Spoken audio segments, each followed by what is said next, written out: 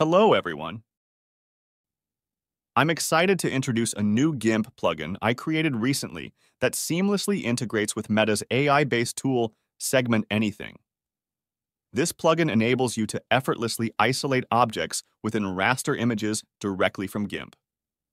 I've provided the download link for the plugin and all the other resources used here in the video description, so feel free to download and use it if you find it useful. The installation process consists of two main parts. Part 1. Setting up Segment Anything locally. First, you need to set up the Segment Anything local instance. You will get the detailed installation instructions about installing Segment Anything on your platform on Segment Anything GitHub site. There are 3 models or checkpoints that are published with the tool.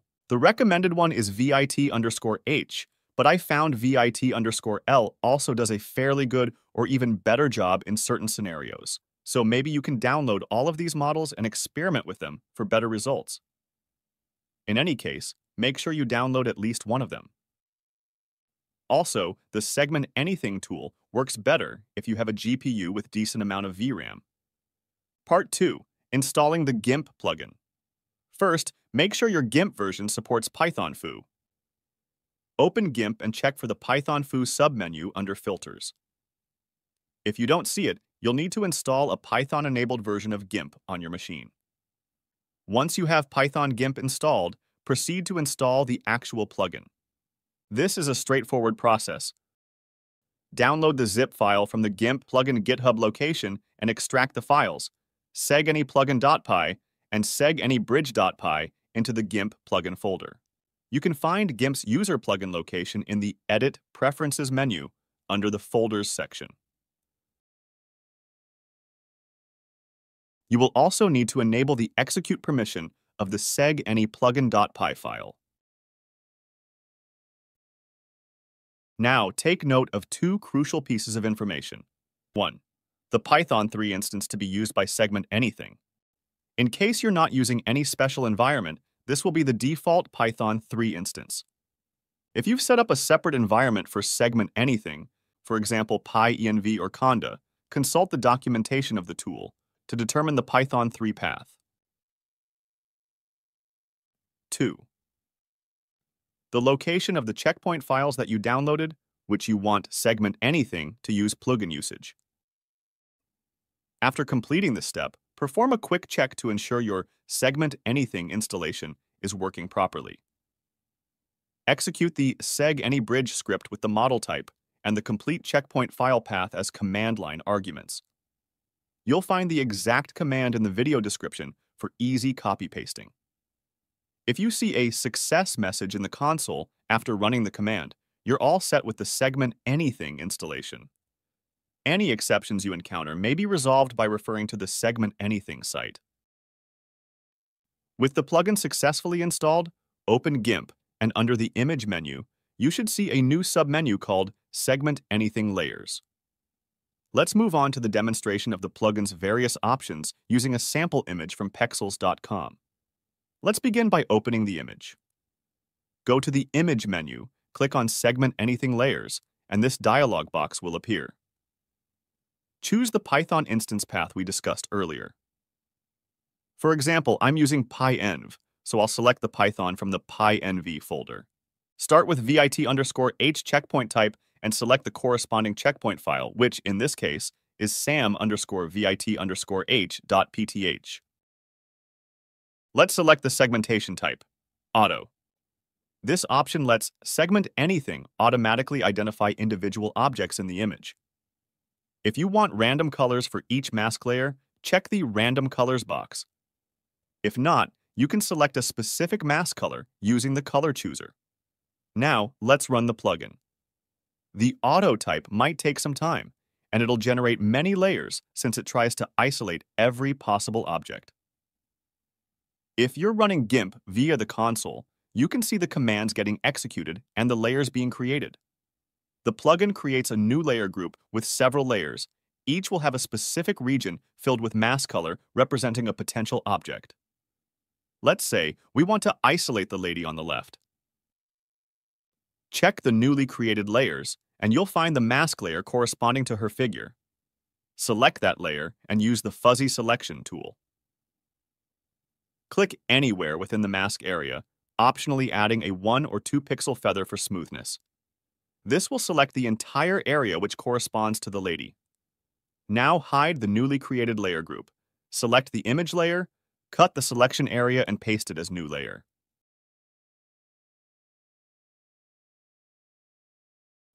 By hiding the image layer now, you get the desired object isolated. To isolate a specific object without segmenting everything, draw a selection box around the object you want to isolate. In our case, let's focus on the lady in the middle. Draw a selection box around her.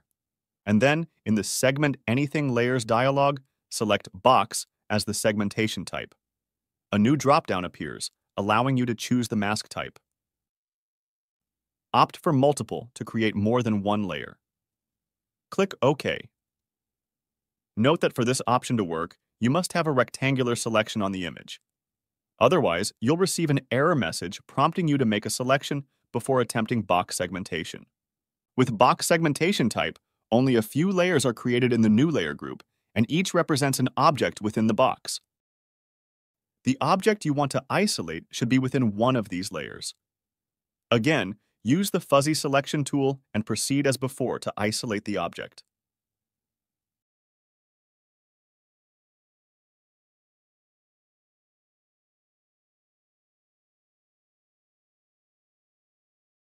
The selection type lets you choose an arbitrary area on the image.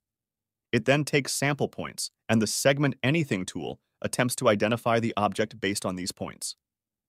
For instance, select the Fuzzy Selection tool, set the threshold value to, let's say, 10, and click within the area containing the object you want to isolate.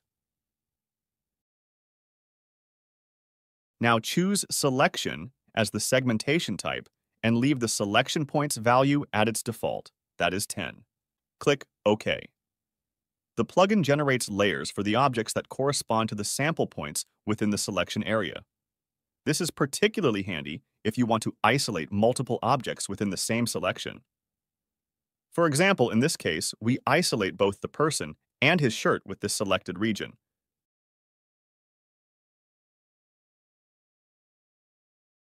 And of course, we can now change the color of the shirt.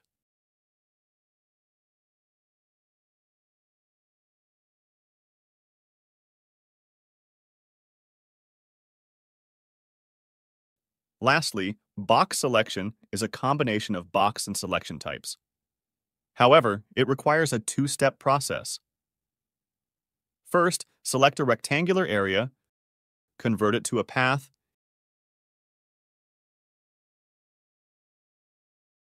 and then create another selection containing the sample points. Invoke the plugin. Choose Box Selection as the segmentation type, and in addition to selection points, select the path that corresponds to the rectangular selection. The resulting layers will include colored regions related to the objects within the box, which are associated with the sample points.